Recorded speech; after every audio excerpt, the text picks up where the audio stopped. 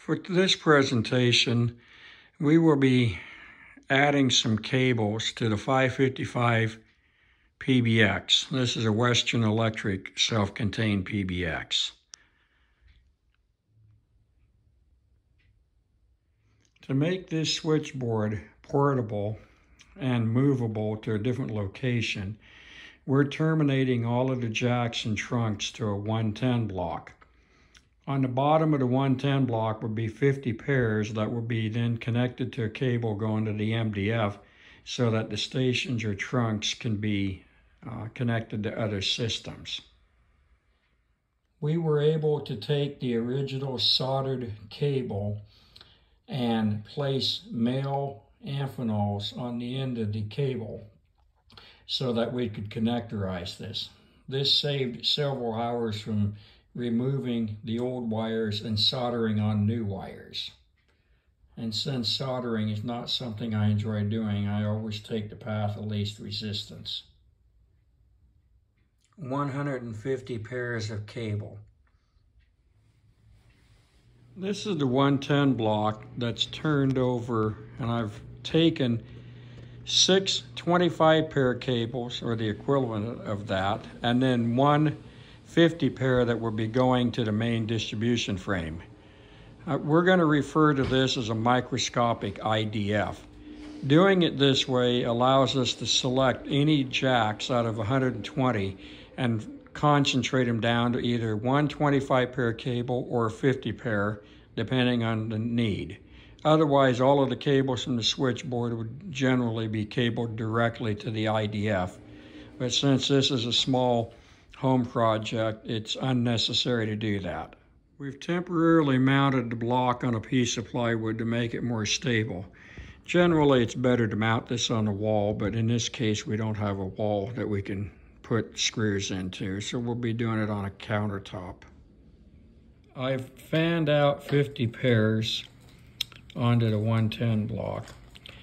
Normally, you would punch the 5 pair modules on and then do the next cable. In this particular situation, it was easier to not do that and then put 10 modules on in this case. We have some of the cables fanned out. We have not yet put the 5 pair modules on top. We'll be doing that momentarily. With this laying on a counter, it's easier to actually fan out the wires before putting the modules on. Otherwise, you can create your own heartache by having stuff in your way. There are still several pairs to be terminated, or several cables, probably at least 100. This is a 300 pair block, which will be a very mini IDF inside of the switchboard. We have the 150 pairs all connected on the block. The 5 pair modules have been installed on top of the cable. This is a 300 pair block. So at the bottom we have 50 pairs that will go to the main frame, which will be in another part of the building. We've run a handful of cross connects on this block just for illustration. Of course, they will be left here. So the white and the red wire over on the right side is for power. The white and the blue cross connects down here at the bottom are connected up to the trunks. And then the yellow and blue, which is your typical Bell system cross connect for 1 pair of circuits, are connected to some of what would be the jacks. So the jacks will be randomly connected, and then down here towards the bottom on the tie cable, which is right here, this is one of the tie cables, 1 to 25 and then 26 through 50. Then those will go to the main frame and connect to phones or a key system and other things.